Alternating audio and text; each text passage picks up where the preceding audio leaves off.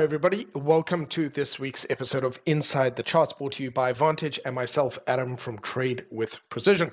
So as you may or may not recall, I spoke recently about how the dollar index is stuck within a range. It was approaching the bottom of the range, and the question at that time was, would it break outside of the range or would it find support and work its way back into the range? And here we can see, looking at it from a monthly time frame, we can see that very strong bullish candle, nice strong swing low, and it appears currently it has pushed itself back into the range. Now, when we look at it from a daily perspective, you can see that the bearish lower lows and the bullish high lows on the indicator.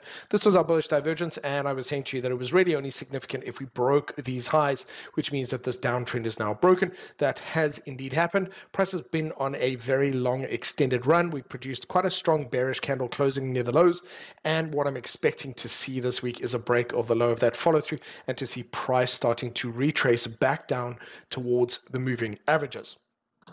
So now the big question really is going to be where is that retracement going to be down to if I include a Fibonacci retracement from the low to the high, and this is indeed our swing high. I could expect at least a shallow retracement down towards the 382. This would be a 38.2% retracement.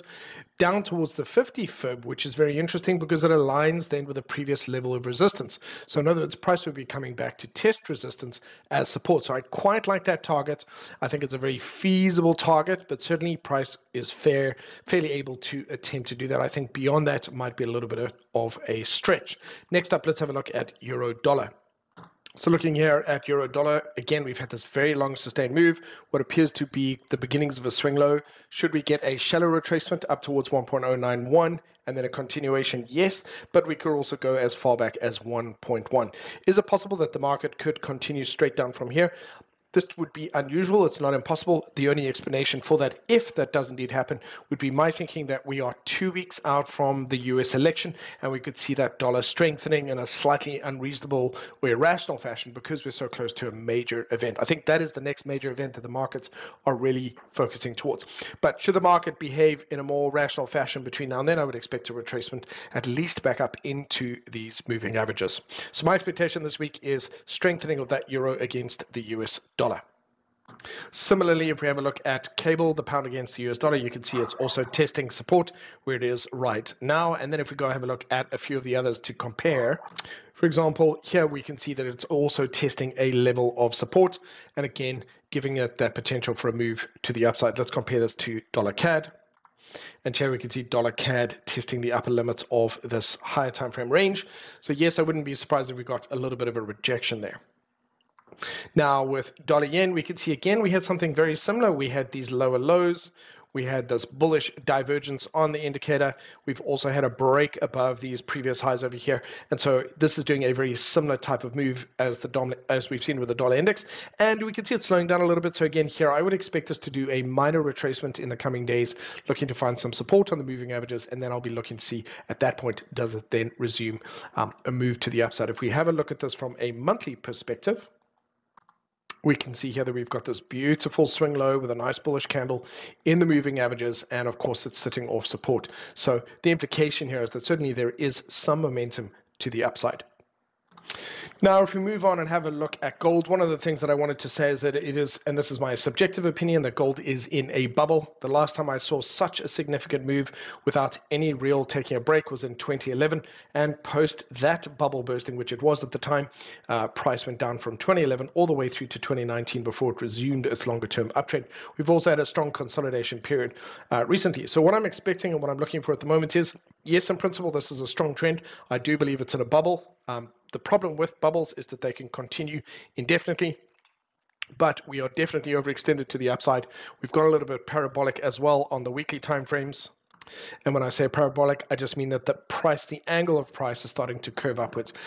In isolation, this looks amazing. It doesn't look that overextended. It's really the monthly that shows that this behavior has never happened before in the price, at least certainly not on the charts, and therefore it is bubble territory. That's why I would say it's bubble territory. So it makes me a little bit more concerned. In terms of that from a daily perspective, I still think that the direction in which the market is going is up, but it makes me a little bit more conservative with regards to my risks. So any pullbacks should represent buying opportunities, but we are still in bubble territory, which means that at some point in the medium term future, my expectation is that gold will have a relatively strong correction, but that could be a month away. So for now, I'm cautiously bullish and just managing my risk appropriately.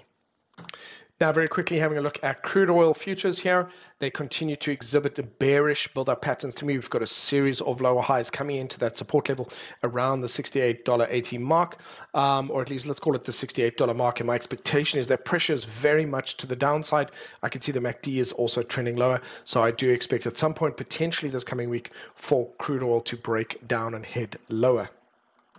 Very quickly looking at the indices, the global indices continue to look very nice and bullish. So for now, my expectation is they will continue to climb this week. Certainly not necessarily aggressively, but the momentum is definitely much more bullish than it is bearish. We can see here with the NASDAQ, for example, we've had a nice little pullback into a previous level of resistance and found support and continuing to sort of push our way up. I want to have a quick look at the Nikkei. And the Nikkei itself, not necessarily trending as strong, but certainly also starting to slip to the, or continuing, I beg your pardon, to just push its way to the upside.